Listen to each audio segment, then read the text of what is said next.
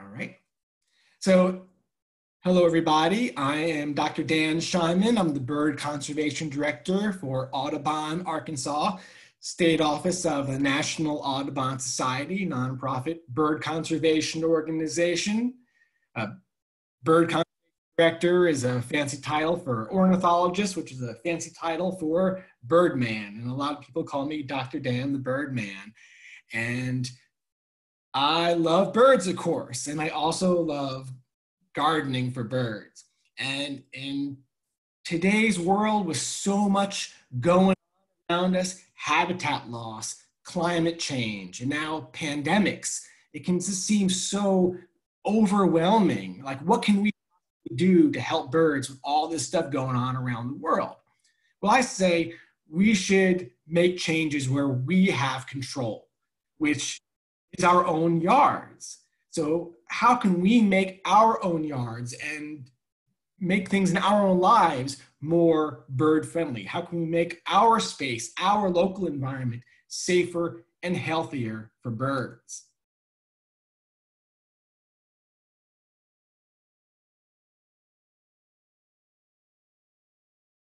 And right now it's spring migration, and there are millions of birds that are taking wing to go to their breeding grounds to the north, and they're starting to pass over our areas.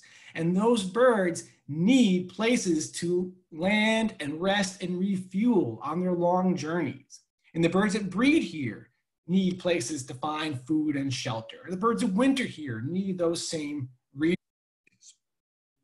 Our yards can be that haven for those migratory and even resident birds. But the problem is that birds have lost a lot of habitat over time, especially through urbanization. And I'll show you a series of maps here that show how housing density has changed over the decades, with red areas being dense urban areas. And over time, decade by decade, as our cities have expanded, we've been eating up what was once natural habitat or even productive farmland and replacing it with urban and suburban areas. Acre by acre, parcel by parcel, things have been changing. And this is where we are today. You can see that growth even in Arkansas. If you live in central Arkansas, you can see how it's one big urban corridor from Jacksonville to Benton to Maumelle, and probably spreading up to Cabot and Conway. And Northwest Arkansas is expanding so rapidly, one of my birding friends calls it Northwest Arkansas City. And that growth is projected to increase even more. So bit by bit, birds are losing habitat. We want to stitch that habitat back together for them, because this is what a lot of that new development looks like. We've all seen it, right? Cut down the trees, take away the fields, put these houses down. Most of these yards are mostly lawn, and there's millions of acres of lawn in the US. Lawn is sterile, it's not good habitat, it requires a lot of resources. In addition to lawn, there may be a few ornamental shade, maybe a few ornamental shrubs and flowers, but these yards are meant to look orderly and neat. They're there to be easy to maintain, to celebrate lawn as a status symbol, but they're not there to share our yards with other wildlife. If you were a migratory bird passing over this neighborhood, there's little for you here. You would have to keep on flying. We can change that, right? We can do things to make our yards, no matter what situation we're living in, better for birds. There are things we can promote, and there are threats that we can try to reduce or prevent. And I'll go through each one of these in turn. So the first and foremost are planting native plants. Native plants are the foundation of a bird-friendly yard. Native plants are the ones that were here before European settlement. Currently, this is the main criteria for choosing landscaping plants, especially in the newer developments. Mostly, is it pretty? Does it look nice in my yard? And as long as it looks nice and it will tolerate the soil, the moisture, the sunlight, I'll plant it, right? But we need to balance that scale and consider the ecological values as well, especially the food web values that the plants provide. And I would argue that native plants provide both ecological and decorative values. They look good and they are functional. And I don't just talk the talk, I plant the plant too. I have an all Arkansas native plant yard. Now, I will admit that I bought my house from an expert botanist, Theo Witzel, who works for Arkansas Natural Heritage Commission. He spent 8 years before me putting in native plants, converting it to an Arkansas native plant yard. But I've enjoyed the last 9 years maintaining that and adding to it over time. But I'm not saying that you need to, right now, root out all your ornamental plants and go so completely native. No, no, no. You want to transition. You want to go over slowly over time. When you have a choice, choose natives. If a tree dies, replace it with a native. If a shrub dies, replace it with a native. If you're going to build a new garden bed, put natives in there, or plant natives interspersed with your ornamental plants. You've got roses and roses Sharons and zinnias you love, fine, keep them. But do include native plants in your yard and reduce that area that is in lawn and replace it with more garden beds. And in that way, we can each create a little patch of habitat for the birds and help to create these corridors that connect the birds on their long journeys. And the reason native plants are so valuable is that they provide food for the birds. And not just the fruits, the seeds, and nectar that birds have evolved to rely on, but especially the insects. The insects are really the key to native plants. And even more than birds, insects are tied to native plants. Specialization is the key with insects. Most insects can eat only one kind of plant or a limited number of plants. Think about the monarch. Sure, adult monarch butterflies can feed on non-native zinnias and butterfly bush and all sorts of things that we like to plant for them. But monarch caterpillars can eat only milkweeds, and not the non-native tropical milkweed, but the native milkweed species. So if you want to have more monarchs, you've got to plant milkweed, and that is the rule in the insect world. And our birds need insects. 96% of terrestrial birds feed their young insects, and caterpillars especially are good for baby birds because they're soft-bodied, they're juicy, they're filled with protein and fat that the birds eat. So even birds where the adults feed on seeds and nectar and stuff, they're still feeding their young insects. Hummingbirds feed their young insects and spiders.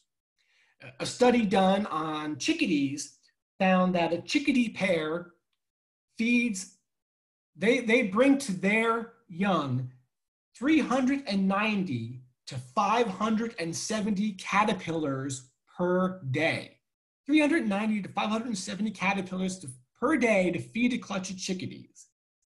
It takes 16 days to fledge the chickadees. So 390 to 570 times 16 is 6,000 to 9,000 caterpillars needed to feed one clutch of chickadees. And a chickadee can have multiple clutches in a season, and a chickadee is a tiny bird. Imagine how many caterpillars it takes to feed bigger birds like cardinals or blue jays or a pileated woodpecker. So native plants, again, harbor those insects the birds need. A study done on plants found that our native oak species in the genus Quercus, they support at least 537 species of caterpillars, whereas the non-native popular ornamental ginkgo supports only 4 species of caterpillars. So if you're a chickadee trying to find caterpillars to feed your young, the difference between an oak and a ginkgo can mean the difference between life and death for your baby birds. So if you really want to feed the birds, plant an oak, or generally plant native plants. If you want to learn more about planting native plants, if you're not convinced yet, or if you want to convince your friends and neighbors, I recommend 2 books. One is Bringing Nature Home by Doug Tallamy. He's a researcher at the University of Delaware, and he studied that link between insects, plants, and birds. And that's what his book is about, the science of that, written in a really understandable, relatable way. I really recommend this book. And then there's A New Garden Ethic by Benjamin Vogt. He makes the case more from an ethical, philosophical argument, how we are part of nature, not apart from nature.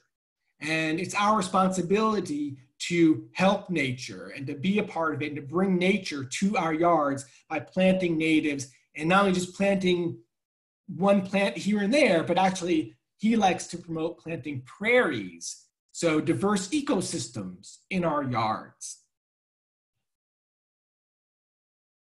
If you want to know what native plants you can find or plant in your area, you can go to National Audubon Society's Plants for Birds website. And there you can type your zip code into this finder, and it will give you a list of native plants recommended for your area, and also says which species of birds benefit from the plants. And then there's also resources where you can find native plants or get help from folks who are experts in native plants.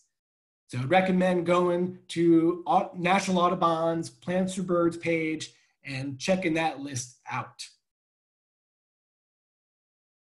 So the flip side of planting natives is removing the invasive species. Again, if you've got some ornamentals you love, that's fine, but there are some invasives that are commonly found in our yards that are really nasty buggers.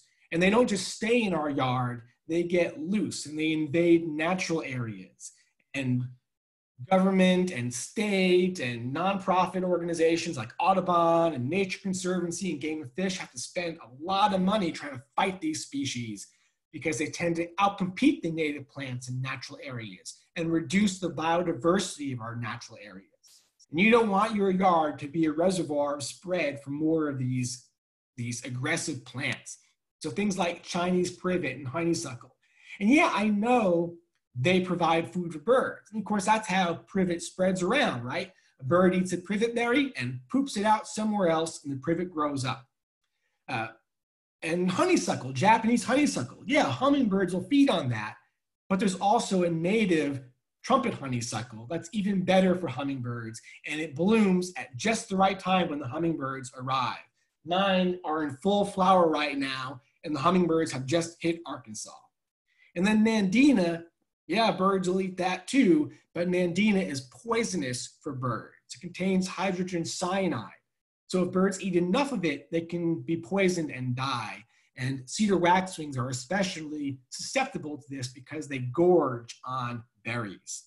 You can cut your Nandina berry stalks off before they ripen. And there's also Nandina varieties that don't have berries, that are sterile, but still, why not rip that Nandina out and put in a native shrub that's better for the birds and better for the insects?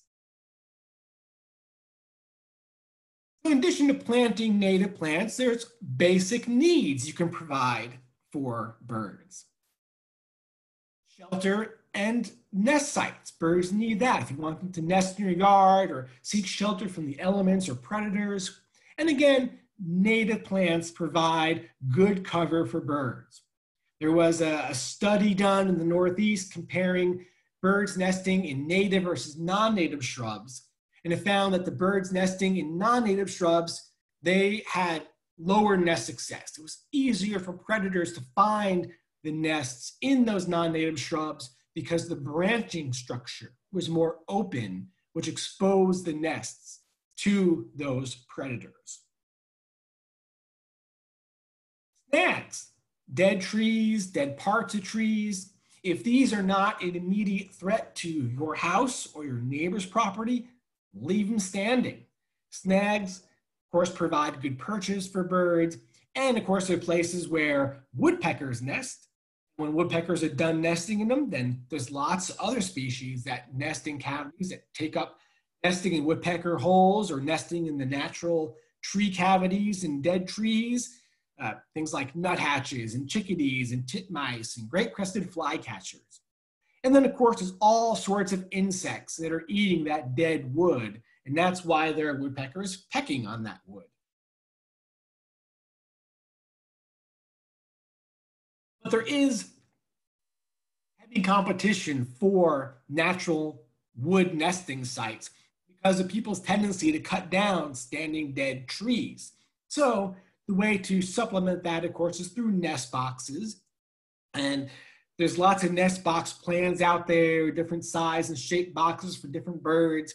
Just be sure if you're going to put your nest box out that you protect the nest box from predators and that you have a way to open up the box so you can clean out the contents at the end of the breeding season.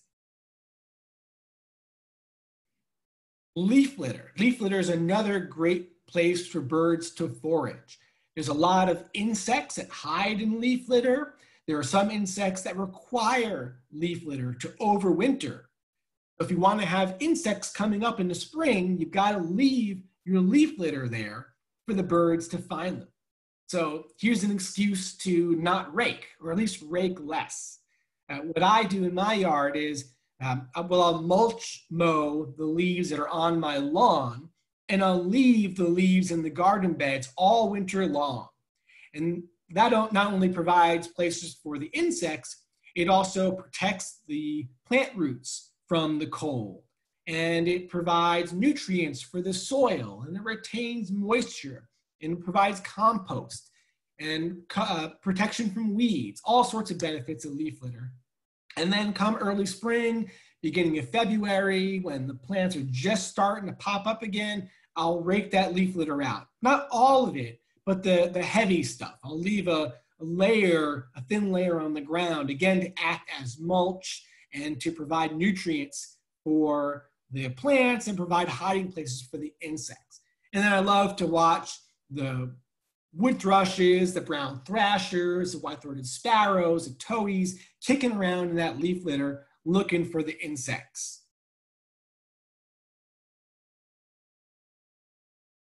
I'm sure many of you feed the birds in your yard. That's a great thing to do. Of course, keep in mind that we feed the birds because we enjoy it, not because they rely on our food. Birds that come to feeders regularly are still finding a lot of their daily food sources from native sources, from natural sources. If you are going to be feeding the birds, just be a good steward and make sure to keep your feeders clean in order to prevent the spread of disease. So if you see a sick bird, take your feeders down and clean them. If it rains and your feeders are wet, the seed is wet, looking moldy, clean it out. Or even just on a regular basis, every couple of weeks, take your feeders down when they go empty, wash them out. Now, some places say use bleach. I don't like bleach. It's toxic to all life. If I really need to disinfect, I prefer vinegar and water, or really just soap and water is all I use most of the time. Environmentally friendly soap and water. So I can clean my stuff outside and dump the contents and not worry I'm going to be poisoning anything. And the same thing with water too. Water is so important, especially in the hot, dry summer and in the freezing cold of winter. Birds need water. Birds that would never come to your feeders for seed and suet and stuff, they all need water to drink. So water is a great thing to provide. But again, you want to keep your bird baths clean. Anytime it looks nasty, birds poop in it, you got that green algal growth in it, clean it out, scrub it out, put fresh water in. Do it more frequently than you clean your bird feeder. Then we want to remove hazards that birds face. Pesticides are an issue. 80 million pounds of pesticide are applied to lawns in the US every year. And pesticides harm more than just pests. Birds can become sick if they eat insects and rodents that have ingested pesticides. And pesticides also hurt beneficial insects like bees and butterflies. And neonicotinoids are especially bad because neonics are applied to the seed. So when the plant germinates, it takes the neonics into its tissues and it becomes plant-wide, from the roots to the flowers to the pollen to the nectar. It's systemic throughout the tissues of the plant, that neonic, and that is deadly dangerous to bees and butterflies. So check plant labels when you're buying in retail stores. Make sure they've not been sprayed with neonicotinoids. If you're going to use herbicides, pesticides, be sure to use them sparingly, follow the label, of course, and if you can, really look for more friendly alternatives like there are oils and soaps you can use that are more bird friendly. That may take a little more application to deal with the pest problem, but you're not going to be harming birds in the meantime. And remember, the point of native plants is to have insects. We want to see insects chewing away on our plants, and native plants can tolerate a high degree of insect damage before they suffer from it. Even on the milkweeds that we love for our monarchs, we get those milkweed aphids, those orange aphids, the milkweed bugs that are orange, and the plant can tolerate that to some degree. So don't worry too much about it. Window collisions are a major threat to birds. Birds can't see glass. They don't know what that is.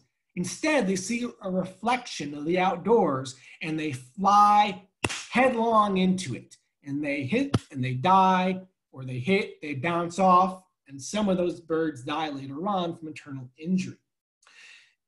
In the US every year, an estimated 1 billion birds die from window collisions. And it's not just the big skyscrapers that are gigantic towers of glass. It's also our individual homes, where an estimated 150 million birds die through collisions every year. And if you think about it, maybe your home, you see 2, 3, 4 birds hit your window in a year, but then multiply that by all the homes in the US, and you see it can add up to a tremendous problem for birds. Fortunately, there are easy things we can do to prevent window collisions. And the key is to make the windows more visible for birds, to put an obstruction in the way so they don't think they can fly through. And there's things you can do like putting up strings, cords, decals, stickers. But whatever you do, you got to make sure that those elements are no more than 4 inches apart from each other. Studies have found that birds are willing to fly through a gap of 4 inches or more. So if you're going to string strings, they got to be no more than 4 inches apart. If you're going to have stickers up, they have to be in a regular grid, no more than 4 inches apart. Putting a decal in one corner and a decal in another corner is not going to do anything for you. Now here's a picture of my windows, the ones that face my feeders, and I've got parachute cord hanging there. That parachute cord, again, is a visible sign. It moves with the slightest breeze. And all I've done is I've put 2 command hooks, those hooks that you can easily remove. 2 command hooks on either side of the window frame, string a string across those, and then tie the parachute cord off from that at lengths.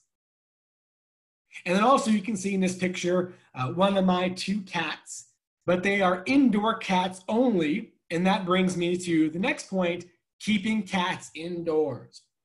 Cats are the #1 predator to birds worldwide. Outdoor cats kill an estimated 2.4 billion, with a B, billion birds in the US each year.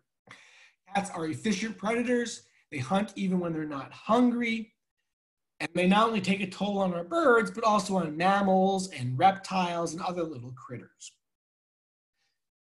Studies have found that indoor cats live longer, healthier lives. Indoor cats don't get into cat fights. They don't spread diseases. They don't get mauled by dogs and coyotes. They don't get hit by cars. They don't get taken away by well-meaning people who think that they're strays and don't have a home. Take it from a cat lover, keep cats indoors. It's better for the birds, better for the cats. And then lastly, there are personal actions that we can take to help the environment. They're not necessarily directly related to the birds, but they reduce our impact on the environment. So conservation starts at home. Things like reducing energy use, reducing water use, installing rain barrels to capture the rainwater from your roof and using that to water your garden. Planting your own garden, have a local food, not using pesticides on that, of course. So think personal actions that we can take at home to reduce our carbon footprint, our energy footprint, our resource use. We can also make our bird watching count for the birds by participating in community science programs like the Great Backyard Bird Count and Audubon's Christmas Bird Count and eBird. By submitting our sightings to these science programs, this is how researchers, how ornithologists keep track of bird populations. It's how we know which birds are increasing or decreasing and how we figure out where we need to help the birds. So these are easy, they're free, and they do help the birds, and something you can do each and every day just by watching your backyard birds. And you can also help to spread the bird word. So now that you know more about native plants and making your yard bird friendly, and if you read Benjamin Vogt's book and Doug Tallamy's book, help to share that with your friends and family. Tell them why you think they should make their yard more bird friendly and how they can go about doing that. And if you want a nice sign, a symbol that your yard is bird friendly, then I recommend signing up for the Bird Friendly Yard Certification Program from Audubon, Arkansas's sister organization, Arkansas Audubon Society. Now, I am also a member of Arkansas Audubon Society, and in fact, I'm on the Bird Friendly Yard Committee that created the program. So by promoting it, I'm actually wearing 2 hats here.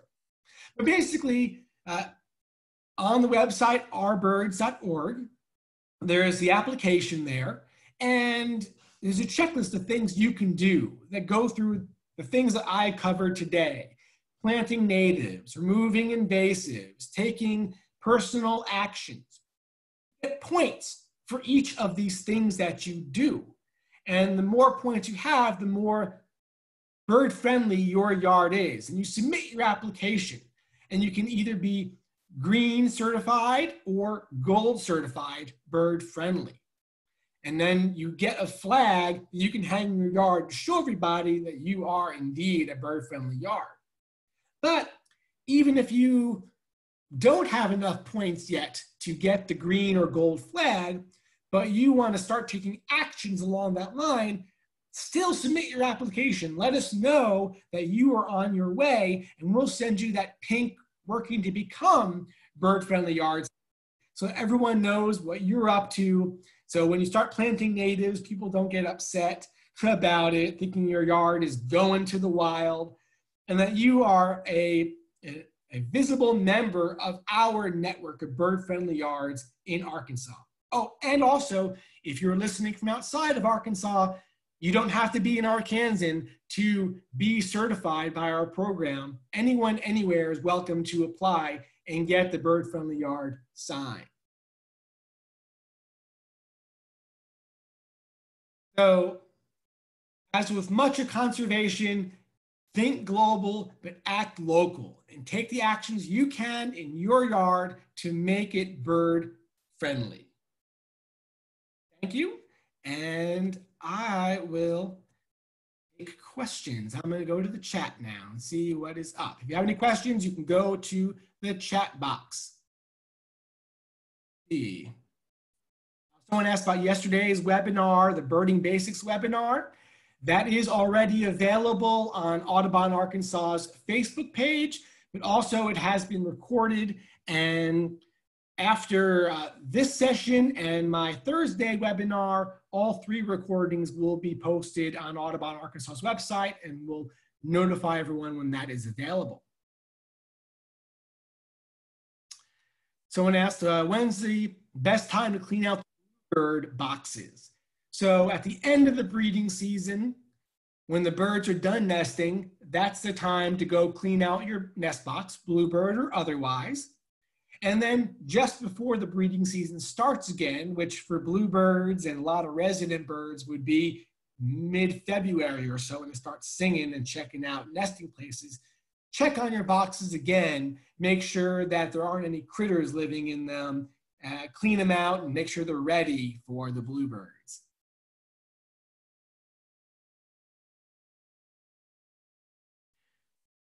Where is the best place for a bird bath, in the shade or the sun? You know, I don't know that it really matters. In the sun, I suppose it does get warmer faster and promotes that algal growth, that green or brown growth that always happens in the summertime. In the shade, that might hold off some. I think just put it wherever it is convenient. Put it where you can see it if you want to enjoy seeing the birds take a bath. Put it where it is near cover so the birds can dart to cover if they think they're being threatened, but not right next to cover so a predator like a cat can't be hiding and jump out and get the wet bird. Oh, your yard is gorgeous, thank you. I work hard on it. I don't want anyone to think that a native plant yard is an easy to maintain yard. Like any yard, it does take maintenance. You gotta, I hand pull my weeds at the beginning of the growing season. I will cut down the standing dead vegetation. There are native plants I have that are quite aggressive. So I do have to control some of the native plants too, pull them out, pull them back, keep them in control so I have more diversity. So it's a labor of love though, like any garden.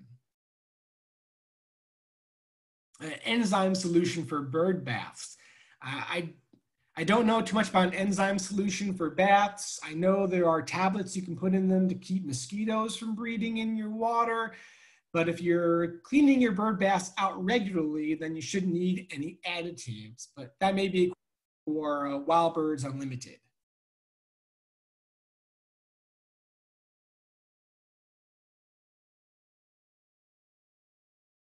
Let's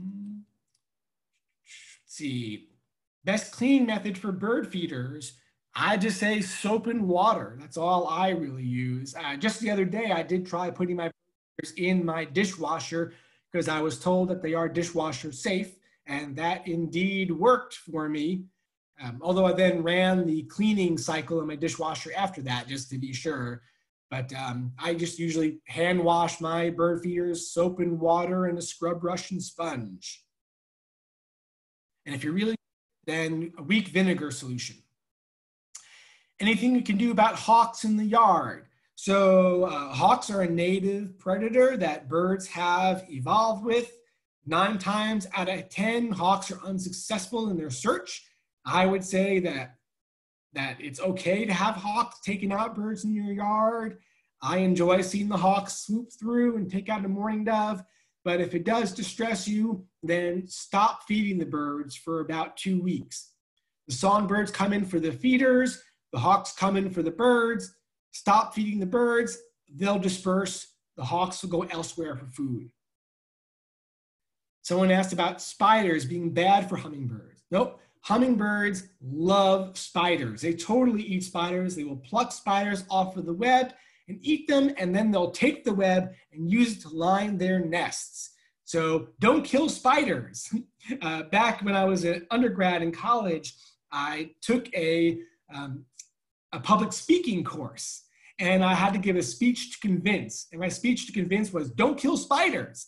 And one of the reasons was because they're good for hummingbirds. Someone asked about the native plant sale that Audubon, Arkansas has. So our native plant sale was scheduled for April 25th at the Little Rock Audubon Center. That is not going to happen. We are working on an alternative date that works for our vendors. We've been holding off on announcing that till we have our ducks in a row. Tentatively, that is June 6th. And we're also considering maybe having drive-through pickup for plants. But stay tuned. We're going to figure that out, I promise. In the meantime, working to buy native plants. If you're in Little Rock, there is River Valley Horticulture in West Little Rock. They've got natives. They know it. Ask them about it. There's also Grand Design in Little Rock. And then there's Pine Ridge Gardens, which is Arkansas's largest native plant seller. And they're based in London, Arkansas, outside of Russellville. And they do have open house days, or it's by appointment. I'm not sure what's going on with them right now under the current social distancing conditions, but you can always contact Pine Ridge Gardens at pineridgegardens.com, I believe. Good source for bluebird nest boxes. So I know Wild Birds Unlimited and Little Rock sells them. I would imagine maybe some other garden centers probably sell them. There's also easy to use plans online, or you can buy a lot of things online these days too.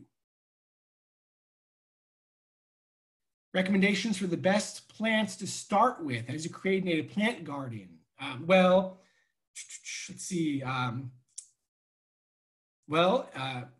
Echinacea, that's coneflowers. They're pretty easy. They're very tolerant of a lot of conditions. They grow very well.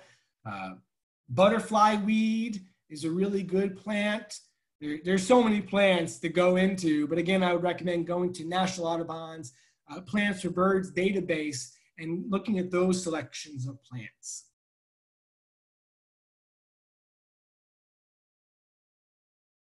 A plant to replace Nandina. So let's see, berry producing plants that replace, beautyberry. Beautyberry, AKA French mulberry, produces beautiful purple berries in the fall that birds eat. And it's a very hardy plant. If it gets too big for your area, you can cut it back to the stump and it will come back up again. Beautyberry is a great plant. Oh, someone asked about the hummingbirds and the spider webs again, about hummingbirds getting caught in spider webs. That might happen in some cases. I don't know if any of the spiders in our area are big enough to really trap a hummingbird. I know in the tropics, there are some very big spiders that do intentionally get hummingbirds and eat them. Not such a big worry around here. Oh, and my friend at Hot Springs Village Audubon says that they sell bluebird nest boxes from their online store. So you can go to hsvbirds.com and buy your bluebird box. And I know they're quality boxes. I've got one.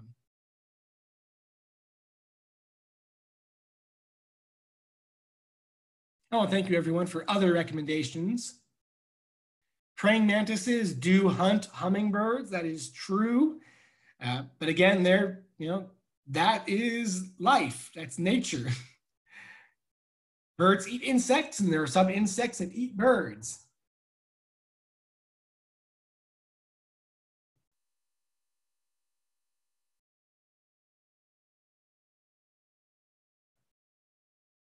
Any other questions?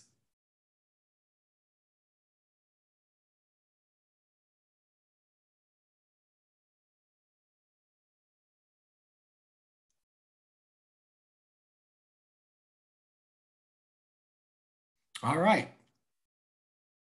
Well, thank you everybody for your time and attention. And I hope you're excited out there and start doing some more gardening for the birds and doing other things, reduce the threats that birds face and keep your yard safe and healthy for the birds and the other wildlife that enjoy it. Have a good evening.